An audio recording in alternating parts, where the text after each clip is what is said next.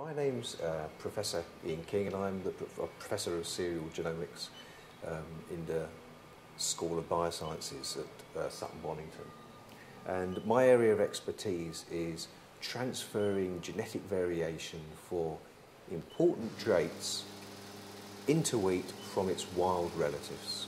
We've just won a BBSRC grant to transfer genetic variation from the wild relatives of wheat into wheat. And the reason for this is that the world's population is increasing in size for something between about 6 to 7 billion to 9 billion by the years 2040, 2050. And the problem is that to actually be able to cope with this population increase, to actually be able to feed them, we need to be able to increase our present food production by about 70%. Increasing yield is absolutely critical to feed the world, but at the same time as that we're having this need to increase food production, climate change, such as temperature increase, will have a negative effect on yield. We'll be pushing it down. So at the same time as we're trying to increase yield, climate change will be pushing it down. And the work that we've received from BBSRC is to help to increase yield, to feed the extra population, but also to combat these effects of climate change. How do you do that? Well, essentially what we do is we take a plant, this is wheat, and wheat has both the male and the female parts in it. So essentially what you do is each of these, this morphology of the plant here are florets. They each contain potential of producing a wheat seed, and it contains both the male and the female parts. So essentially what we do is we remove the anthers, the male parts from each of the plants, from each of the florets from here, so there's no more male parts left.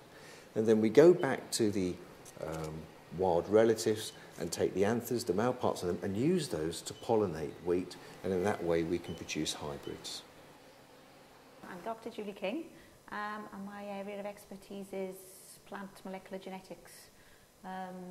Over the last few years in grass, but now transferring what we've learnt and been doing on the grass into wheat as well. We have the wild relatives of wheat, which we are hybridizing with wheat with the aim of producing hybrids with just small chromosome segments of the relatives. And a large part of my role will be tracking those segments using a lot of the molecular techniques such as genetic markers, sequencing technology, to see how large the segments are, what segments, and so on. It's using genetic variation that is already available in the wild relatives of wheat, and transferring that variation in using natural systems that would occur naturally, maybe speeding it up slightly by bringing the relatives and the wheat together to do it. And then using just sort of fairly standard laboratory techniques in order to track how the chromosomes have intermingled or which parts have transferred in and everything. You have to have the phenotypic knowledge. You have to be able to look at plants to decide which characteristics you actually want. We will produce new hybrids within the first few years, and then those hybrids will be examined by other members of the research consortium within the UK over the first few years of the project, and those plants will also be sent out around the world like Australia, India, Mexico, China, where they will also analyse the material.